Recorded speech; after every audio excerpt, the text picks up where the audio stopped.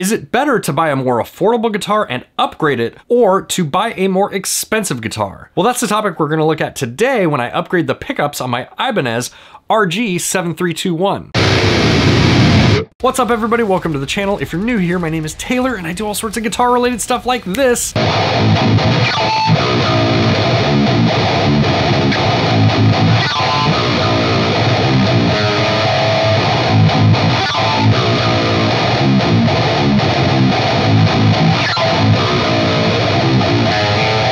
On my channel. If that's something you enjoy, make sure to hit the like button and consider subscribing while you're here. I've had this Ibanez RG7321 for well over a decade, and for those of you who are interested, this is one of the older made in Indonesia variants, and it's a guitar that I really enjoy playing. I really like how the neck feels, and even though the guitar is basswood, or basswood, or however you want to say it, it still has a really good balance and it feels nice when you're playing it. I've never come across any tuning stability issues with the guitar, and even though the guitar probably could use a better fret job on it than what came stock from Ibanez, I think it plays really nice. My main gripes with this guitar have always been the stock pickups seem to be pretty noisy compared to a lot of my other guitars. And the other thing is this bridge. It's really uncomfortable for me to play because a lot of the time I use my palm to palm mute down by the bridge. And if you look at the bridge closely, you can see those screws stick out quite a bit, and it just kind of makes it a little bit uncomfortable to play when you're palm muting. Now, I've been thinking about upgrading this guitar for a long time, and it kind of got me thinking about something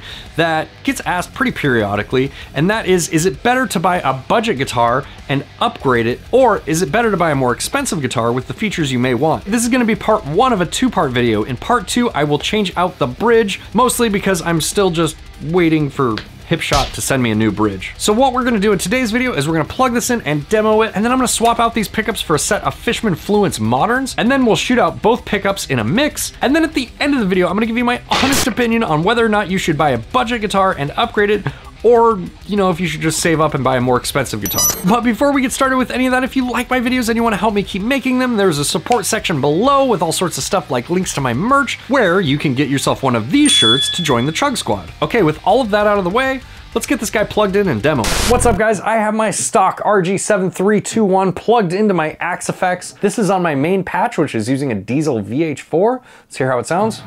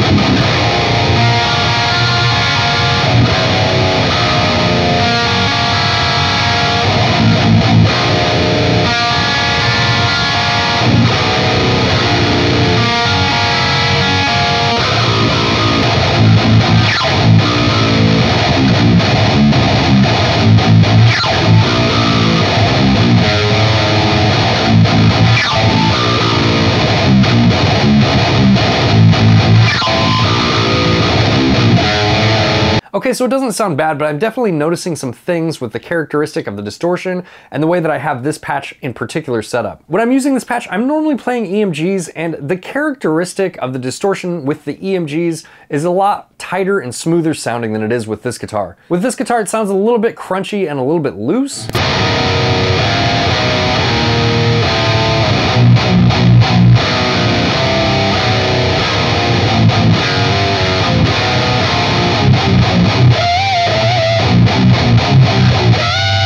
So it's a little bit fuzzy sounding. The other thing that I'm noticing is I bet if I turn my noise gate off here, there's probably gonna be a lot of extra noise. Let's check that.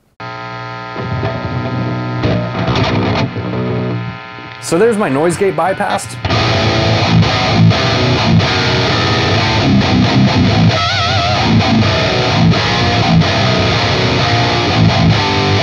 Let's turn the noise gate back on and I'll show you the difference in that riff.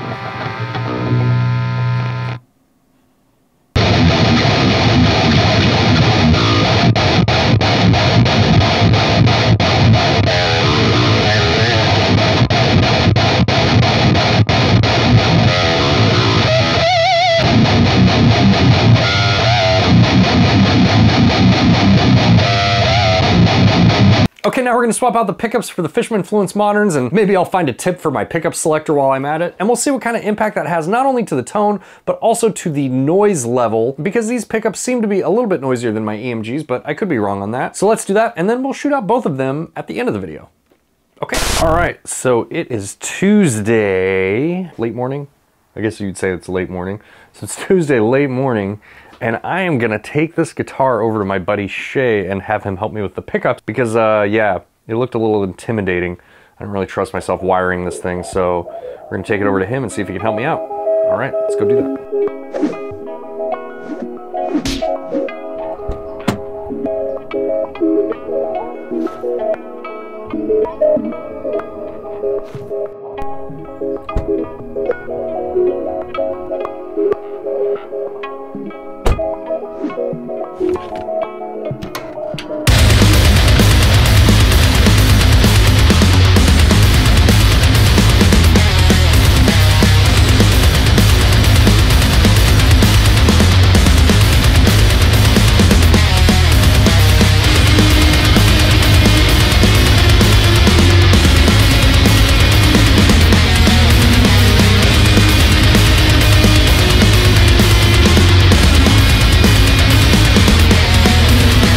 All right, so I just got here and we're gonna go inside, see if we get this thing wired up.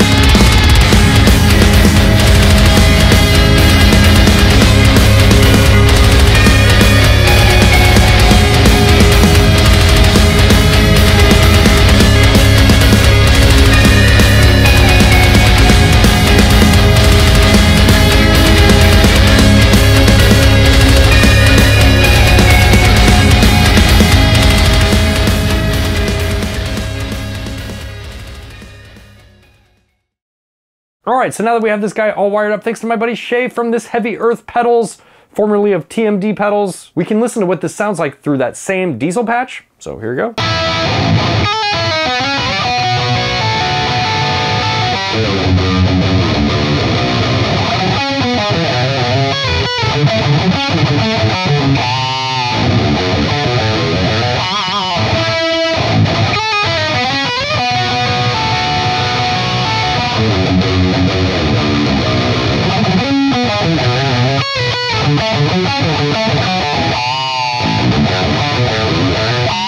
Okay, so the difference might sound very obvious to you, and it might sound subtle to others of you, but I can tell you just through playing from each that this is infinitely more inspiring to play than the stock pickups that were in it. For me, a big part of it is just the feeling of playing active pickups. There's just more compression, it's easier to sustain notes, and it just feels a little bit more lively. And plus they just look really cool. Now the Fishman Fluence Moderns do have a ton of cool features with them, but I'm not really gonna go over the pickups in detail today. I will save that for its own video. And if that's something you're interested in, let me know in the comments below and let me know what you'd like to see in that video.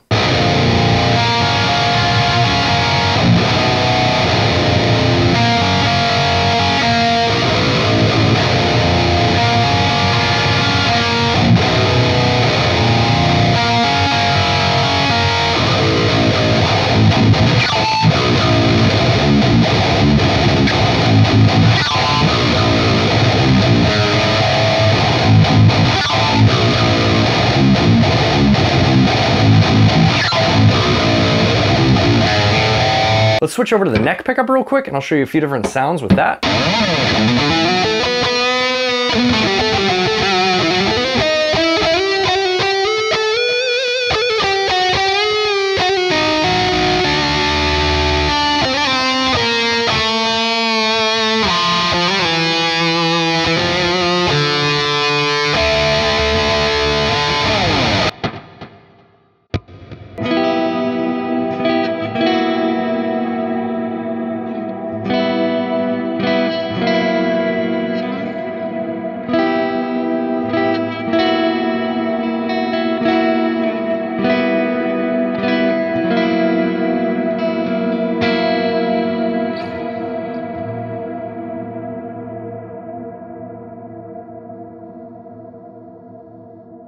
And the last thing I wanted to see here is I just wanted to see how much noisier these were by comparison. So that's just the noise coming from my signal chain with no noise gates engaged. And here's with my volume up. You can tell the Fishmans are quite a bit hotter because they're starting to feed back, but they have relatively low noise compared to the passive pickups. All right, so now that I played through both sets of pickups, let's shoot them out in a mix. Now in this mix, I had to play these riffs twice, once with the passive pickups that were in the guitar, and then once with the Fishman Fluence pickups. So there is gonna be some variation there. It can't really be helped, but we're gonna be running them through the same signal chains just to see how much of a difference they really make in your overall tone. All right, let's get over to the demo.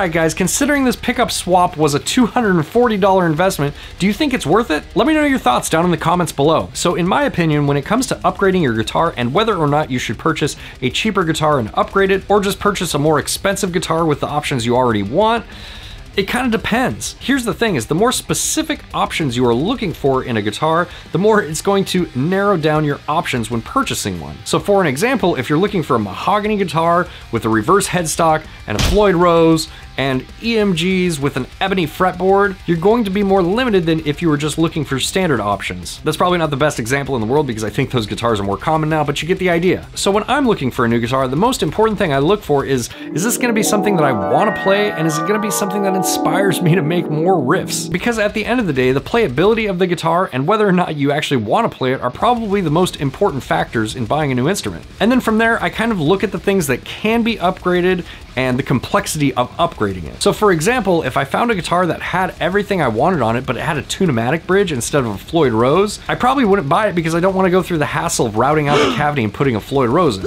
And obviously this is really subjective to you and how much effort you want to put into modifying your guitar. But for me, I think my ceiling is swapping out the pickups. Special thanks to all of my awesome patrons for helping me bring you videos just like this one. And if you're interested in joining my Patreon, there's a link for that in the description below. And as always, if you like this video, make sure to hit the like button, consider subscribing, and I'll see you guys in the next one. Bye guys.